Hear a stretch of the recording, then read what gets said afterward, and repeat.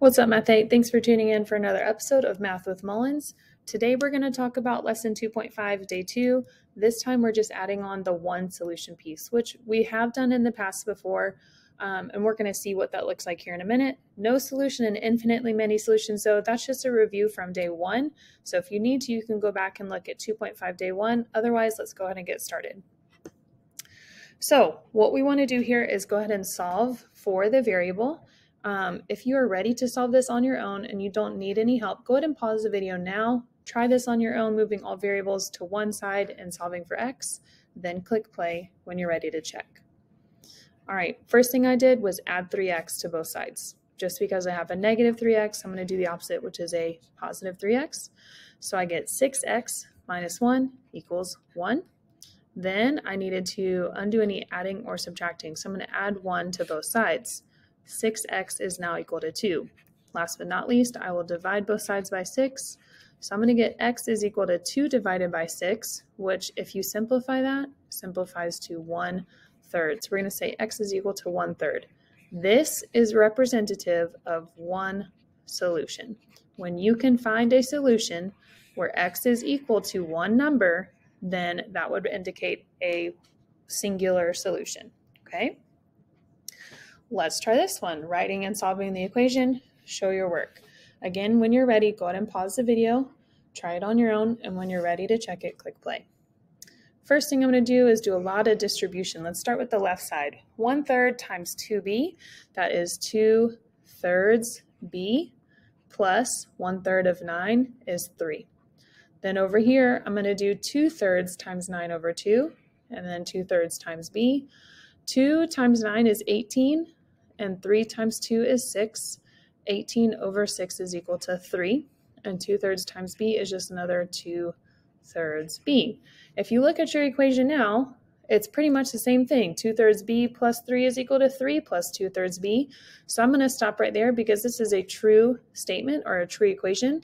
So my answer for here would be infinitely many solutions. Okay. Again, I didn't even have to go any further than that. I just simplified my equation to where both sides of the equation were equal to one another. Here's number 3. Again, let's pause the video, try it on your own. When you're done, click play to check your work. All right, first thing you hopefully did was distribute on the left side. 6 times 5 is 30, minus 12v, because that's 6 times a negative 2, equals negative 4 times 3v is negative 12v, and then negative 4 times 1 is a negative 4, okay?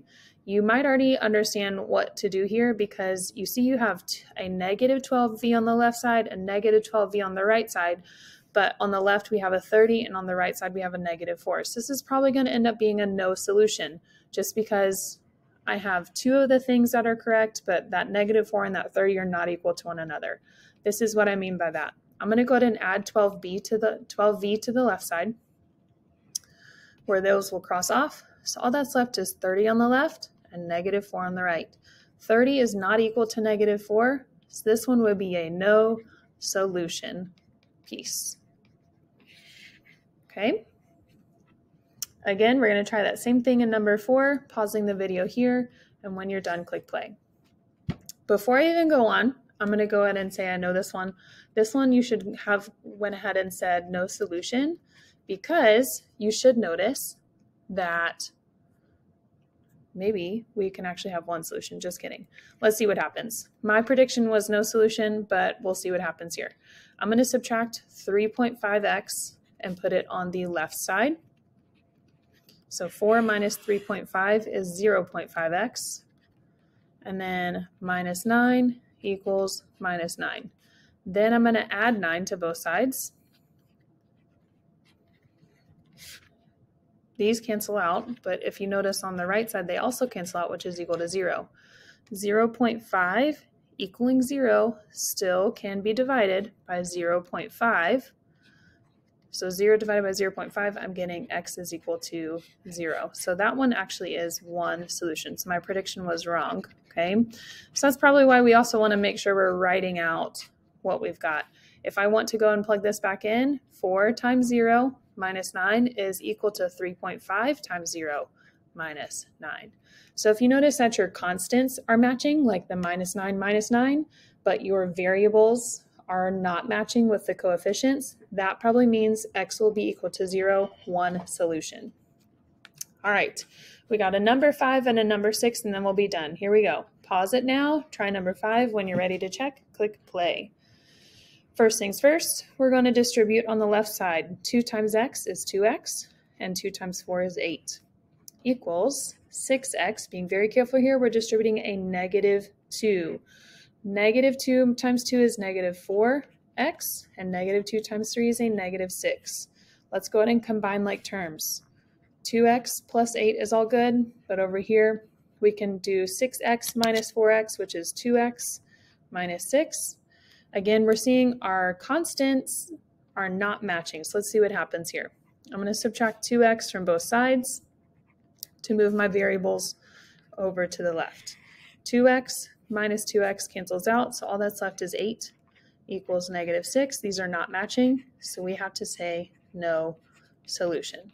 Okay, so one more time, no solution is going to happen when your variables match, but your constants do not. One solution will happen when your constants match, but your variables do not. Okay, so keep that in mind as we're moving forward. Last one, number 6, pausing and solving. When you're done, click play. First thing you did was to hopefully distribute both sides of the equation. So I'm going to have 5x plus 3x minus 12 equals 2 minus 3x minus 12. Combine any like terms. On the left side, I have 5x plus 3x. That is 8x minus 12. And on the right side, I can combine 2, being very careful, and negative 12. That's a negative 10 minus 3x. Okay? Next, I'm going to start moving my variables to all one side. I'm going to add 3x to my left side. So I get 11x minus 12 equals negative 10. Then I'm going to go ahead and undo any adding or subtracting. Let's add 12 to both sides. This one I'm going to get a fraction, I'm thinking. 11x equals negative, or not negative 2, but positive 2. Final step, dividing both sides by 11. Dividing both sides by 11. X is equal to 2/11 for this last one. So we did end up getting a fraction. If you tried using a decimal, I think it repeats.